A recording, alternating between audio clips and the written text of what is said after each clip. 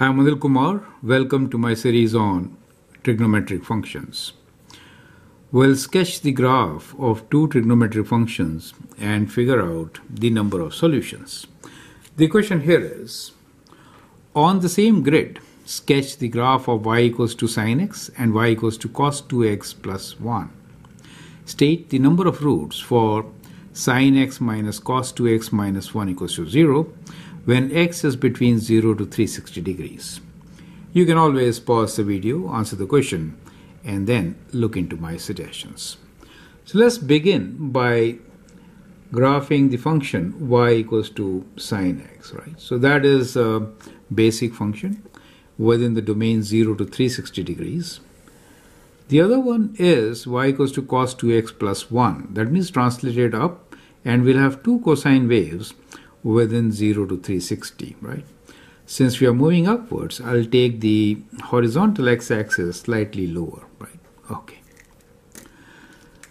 Now, the sin x function basically can be sketched by dividing the time interval into four equal groups. These are four quadrants, right? So these are the four quadrants which I am showing here.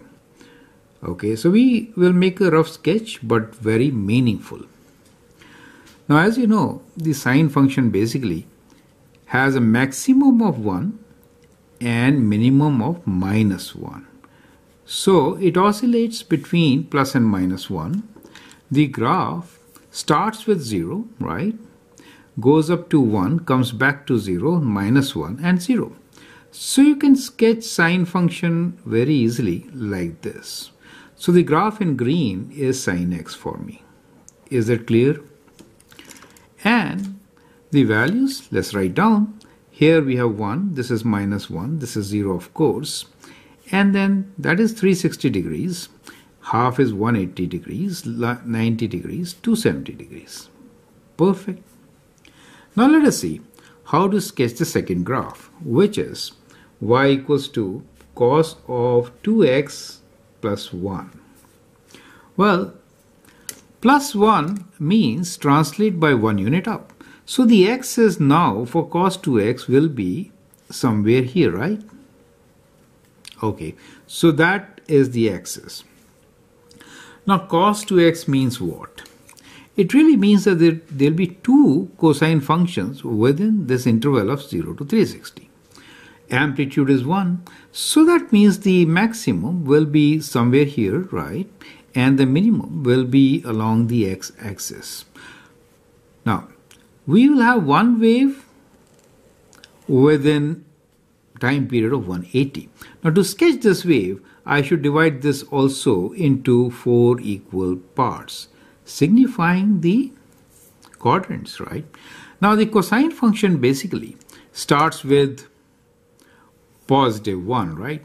Moving from here one step up, and then it comes down to 1, goes below the axis, and then goes back to the maximum. So one wave will be kind of like this. Do you see that?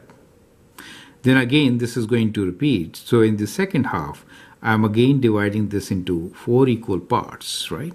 So then from here to 0 to minimum, middle value, and the maximum, correct? So we'll have this wave, cosine wave, two cosine waves within 0 to 360. Is that clear to you, right? So that is how it is going to be. Now from here, we can find the points of intersection, right? So we are only interested in number of points of intersections, clear? So as you can see very clearly, there are 2 points of intersections, right? So that means we have 2 solutions. Therefore, number of roots is 2. Is that clear? So which are points of intersection?